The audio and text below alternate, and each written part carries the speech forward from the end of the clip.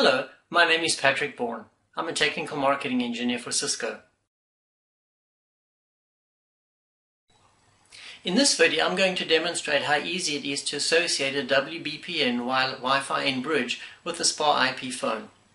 Firstly, I'll need power, either 5 or 12 volts for the WBPN. I only need one power source because it will act as a master-slave relationship with the phone. So in other words, I power this device and it in turn powers the phone via its power output.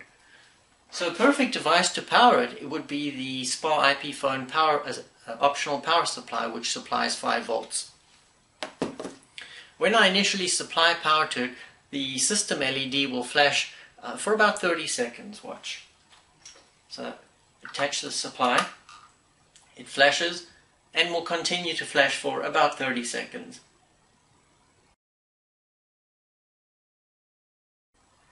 Now that the system LED is burning solidly, this indicates to me that the WBPN is now operational and ready for configuration. I can configure this device in one of two ways. One is accessing its web user interface. I need to know its IP address, of course, to do that, and then configuring it manually. Or, my favorite way, is simply pressing the WPS button, which will associate it automatically with the wireless access point. It's a long push, roughly a second, 2 seconds, and I'll demonstrate. Pressing now. Pressing.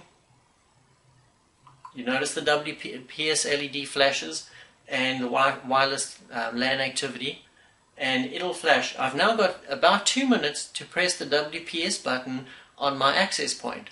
My access point is right here, so I'll press and hold, and you'll notice that its LED burns green as well. There'll be activity for a little bit, and then if this association is successful, the WPS LED will burn solidly. Now that the WPS LED is burning solidly, I know that I can connect it to the phone. This device is ready and operational.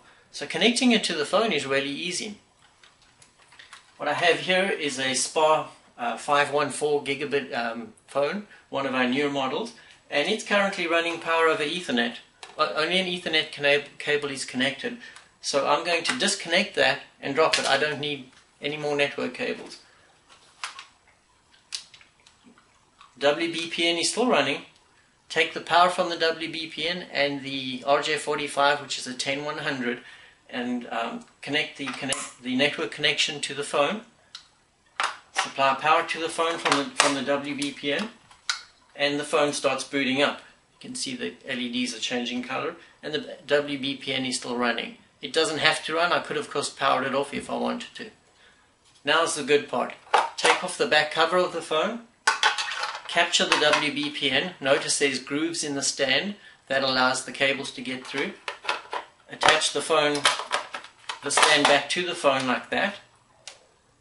Neaten up the cables a little bit just by tucking them away. And now I have one single cable coming to the phone. That's the power supply, the 5 volt power supply, and the WBPN supplies the network connectivity to the phone, so no additional network cables are needed. At this point, the phone is displaying initializing network because it's performing a DHCP request looking for an IP address.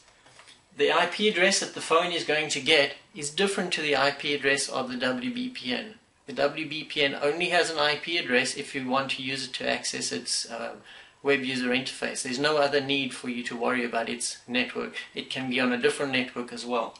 While I've been speaking, you'll notice the phone is already booted up and it's registered a green LED, and I can prove that it's working by dialing another phone.